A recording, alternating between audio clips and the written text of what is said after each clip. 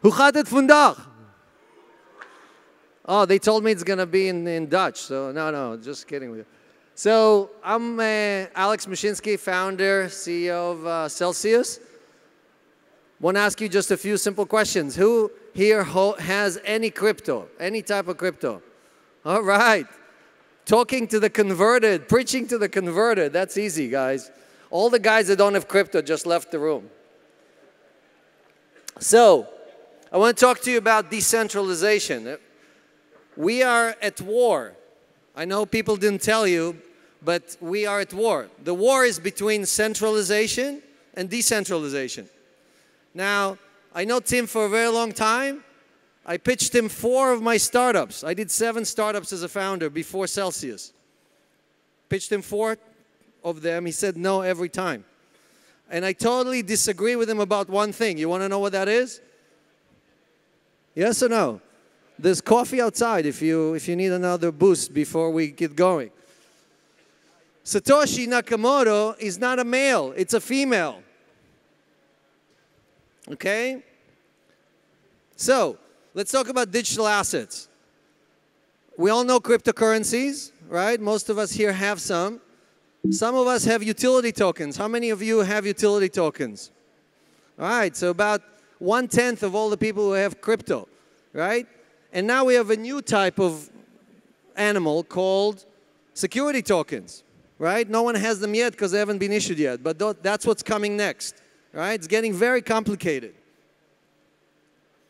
So in this world where we live in the big pyramid, and our job every day, we wake up every morning, and we go and have to generate profit for someone, right? We work for a boss who works for a boss who works for a boss, and the guy at the top of the pyramid makes all the money. And for the last 700 years, this is what the world looked like. Anyone here does not work for a pyramid? Anyone here doesn't want to die inside a pyramid, like in the Egyptian pyramid? Exactly. So the circle, the future is a circle. The future is a blockchain-based platform where it's not about how much profit you generate or how big is your profit. It's about how big is your community. How much profit does Bitcoin generate? 0. How much profit does Ethereum generate? 0. Yet the community, all of us, buying coins every day, valuing Bitcoin at $90 billion. You cannot do that in a triangle. That model does not exist. So the future is about reinventing every company that exists in the triangle and moving it, right, in a new way into a circle. So any business you're in, it doesn't matter what you do every day, any business you're in could be transplanted, reinvented from the pyramid profit generation to a community-based platform. So I'm sure you've seen these pyramids, you know, software is going to eat the world. Andreessen Horowitz, right? Anyone read that blog? A few guys. And then you heard, oh, open source. Open source is eating software. Did anyone hear about that? No one heard about that. Well, guess what? Open source software is eating the world. How much of the internet is open source? Anyone? 95%. Apache and all the other platforms you use every day. Every time you use your phone, you're using open source. Every time you use your phone, you're using open source, voice over IP. So now we have a wave that's, like Tim said, I agree with him 100%, that is bigger than all of those things. And it's going to eat up everything. All the little fishies here, doesn't matter if you're a bank or you're an insurance company or you're a shipping company, it's going to eat you up. All right? And replace you with a global, open, standards blockchain. So, how many people here want to do an ICO? No one? Oh, only guys in the front. All right.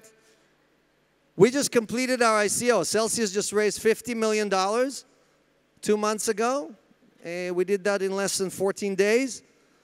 And the reason the community, this is all about building a community. In this company, like I said, 7 companies before, I raised over $1 billion for those 7 companies from VCs. All the money came from VCs. For Celsius, we did not include a single VC. I didn't even go to see Tim. I went to the community. This is all about building a community. Raising money from a VC does not build a community. You want to change the world? You want to create a circle? You're not going to do that by going and raising money from 3 VCs. We had 15,000 people participate, come and register and give us all the information and say, hey, we love what you're doing. People called me on the phone and said, Alex, are you actually going to do this? You spent 30 years building pyramids. Are you going to create a circle this time, or you're just going to buy a Lambo? Not funny, huh? Everybody had lunch already? Maybe that's the problem. So the point is that I want to inspire you to come up with the next big idea. Okay? And the big idea is in the middle of all of those 3 circles, intersection of those 3 circles. Okay? Decentralization, we started talking about that. The blockchain, which is secure and immutable, right? If you don't know what those words mean, go on the internet. I know we're using consensus and open ledger. Everybody's using those words. But if you don't know what those words mean, you will not be able to build a great platform and a great community. So you need to understand what that is and be the expert at it. And you know why it's easy to become an expert? Because everyone who is an expert has started maybe a year ago. All these guys will tell you, I'm an expert. Guess what? They're ahead of you by just like few steps. So if we're going to change the entire world, if the entire world is going to become crypto/blockchain based, this is the first inning. This is like, the game hasn't even started. Everybody's just warming up on the soccer field. We're in Europe, so I have to use European analogies, you know. So, to summarize all of this, I put it in a really simple formula, right? Anyone knows what E equals MC squared is? No one knows what that is. Sorry? Anyone? Come on. Anyone went to high school? Or college? Or university? The Dutch universities have great physicists. So, what E stands for? What? Energy? No, not energy. What else? Ethereum. Okay, somebody here figured it out. Ethereum. Here we go. What M stands for? M? Money? No. Mass? No. Market value. Okay. I'll take that. What else? Members, all right. Somebody knows what he's talking about. So if you want your Ethereum to be very valuable, what do you need? Members times what? Engagement doesn't start with C. You have 2 C's. C, senor, you know? Coins. Well, almost. Community, right? We're talking about, everything starts with community. Everything, right? And credit. Why credit? Credit makes the world go round. I know people told you it's money, but most of us don't have money. We all live on credit, at least in America. Half of all the credit in the world is issued in the United States, $1.3 trillion. And that's what drives the U.S. economy. That's why the U.S. GDP is greater than everybody else, because we issue more credit to more people all the time. So just remember E equals MC squared. Now, what are those numbers? Anyone knows what the top number is? Sorry? Of what? Address of Ethereum. That's right. Very good. That's actually my bank account. So if you're generous, if you don't think I made enough money yet, please send me some money. What's the bottom address? What is this thing? What's the bottom number? What? Huh? The bottom number is close to a Google. Does anyone know what a Google is? 1 followed by 100 zeros. And that number is the number of permutations, the number of options you can get with a number on top. Because each digit or each letter has 36 variations. So I wanted to illustrate to you how hard and how safe is the blockchain. It is almost impossible to break the blockchain and figure out what's behind this wallet. What is the private key? This is my public key. I'm happy to put it up there. You can take 100 pictures. You can try to break in. You won't be able to. You need all of the world's fastest computers put together will not be able to break this. Don't have enough power. So we had 3 waves of innovation. We had the infrastructure guys, Ethereum, Bitcoin, all these guys. Then we had middleware. And now we have dApps, right? Anyone knows dApps on the internet? Anyone use the dApp on the internet? Facebook, Google, those are dApps. So I'm here to tell you that the biggest winners, if you want to invest, if you already have your coins and you want to invest in tokens or other platforms, the biggest winners are going to be the dApps, right? You're going to read a lot about people telling you it's all about infrastructure. That wave is over. And believe me, I live in the future, so I know what it looks like. So, back to the fishies. So crypto is like a very hungry Pac-Man. He just wants to eat everything, right? And it's going to get bigger and bigger and bigger until it eats all the money in the world. And when all the money in the world turns into crypto, what happens? Where are the banks getting all their powers? Who gives the bank all their power? In Holland, who gives the bank all their power? Anyone? All of you. You make deposits, you give it power. It doesn't come from the government. It doesn't come from the ECB. It comes from all of us putting deposits over there. If you stop putting deposits there, you deposit in crypto, you're taking the power from here and you're moving it into crypto. All banks do is they take your deposit, they give you 1%, and they turn around and they take your money and give it to this person over here and charge them 25% on the credit card. Is that a fair deal? You're getting 1%, and they're charging 25%. Your money, it's not their money. So we're replacing that with a system that basically enables you to pay only 9% and earn 5%, 5 times more than the bank, and help all the community. Anyone knows who the guy in the middle is? Huh? Splinter? No. It's Satoshi Nakamoto. I have to put a female in there. I don't know what. Can you take the tail off? Just to. So, the blockchain used to be all about Bitcoin, but now there's a lot of other players. There's a lot of other upcoming technologies that are faster, cheaper, better. Okay, so let's talk about Bitcoin is now 10 years old. 10 years old. You know, I was around when the internet just got started. And in the beginning of the internet, when the internet was 10 years old, we already had several 100 million users. Today, all of crypto put together is 40 million users, maybe 42 million active users. Right? So that's what I'm telling you. It's very, very early. 7.5 billion people, almost 6 billion on the internet already, yet only 40-something million are using crypto.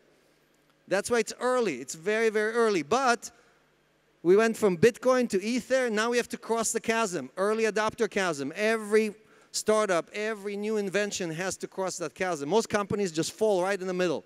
They fall right in here. They cannot make it through.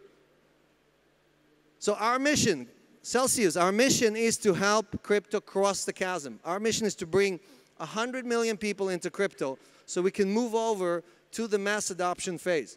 And we are doing it with issuing credit, charging low interest loans, and paying very high interest to our depositors, right? Which will take, if I pay you 5 times the interest the bank pays, then you will have a much better chance of converting from the old world to the new world.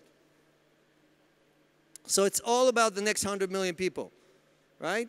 And it's coming to conferences like this and educating people that don't have coins about the future that's going to make it happen. Each one of you has to talk to 10 people and convince them to download a wallet and buy their first coin, or at least buy their first Satoshi. So I'm standing here, I'm talking to you like I know everything, right? So let's back it up. Let's see why what I'm saying to you is true.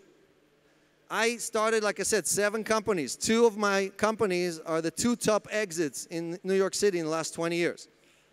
The most successful companies in New York, VC-backed, last 20 years. The first company, Arbanet, I started 1995. I wrote the first patents for voice over IP. Anyone here is using voice over IP? A few people? Actually, everybody in the room can raise your hand.